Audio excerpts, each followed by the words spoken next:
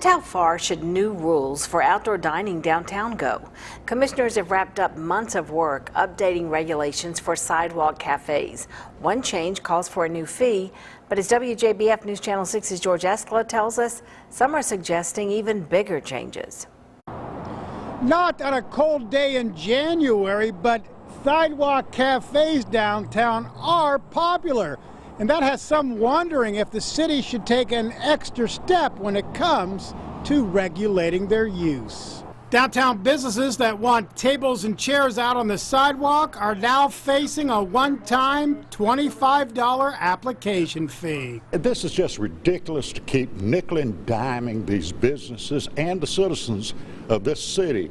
It's just ridiculous to do that. City leaders have been working on sidewalk cafe rules for months, but should the changes stop with just a new fee? Inside these businesses, it is smoke-free.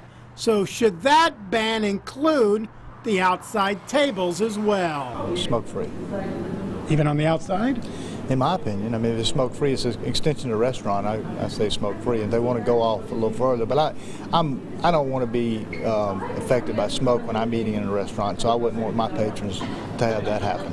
It took the city many tries to pass the smoking ban. So do commissioners want to extend it to include sidewalk cafes? Well, I'm a little biased there. I think if you sit outside of a restaurant, and you should be able to smoke. I don't see anything wrong with people smoking at the tables, no, not at all. But the organization Keep Augusta Beautiful has noticed that cigarette butt litter has increased by 40% since Augusta's indoor smoking ban started a year ago. What we came across downtown on Broad Street, we would see those cigarette containers, but then we still see butts around on the ground.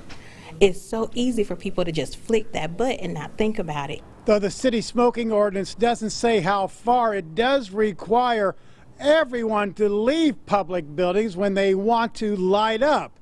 No ifs, ands, though plenty of buts. In Augusta, George Escala, WJBF News Channel 6.